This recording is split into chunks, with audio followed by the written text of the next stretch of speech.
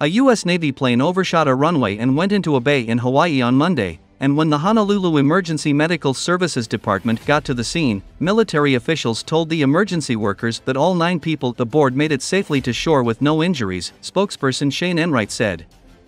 Coast Guard spokesperson Petty Officer Ryan Fisher said the Coast Guard responded but that rescue operations were quickly called off. It sounds like all parties involved were rescued, he said. The P-8A aircraft overshot the runway at a Marine base on Kaneohe Bay, said U.S. Marine Corps spokesperson Gunnery Sergeant Orlando Perez.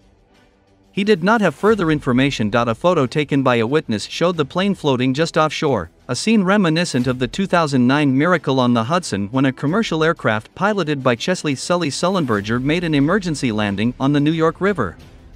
All 155 people aboard survived.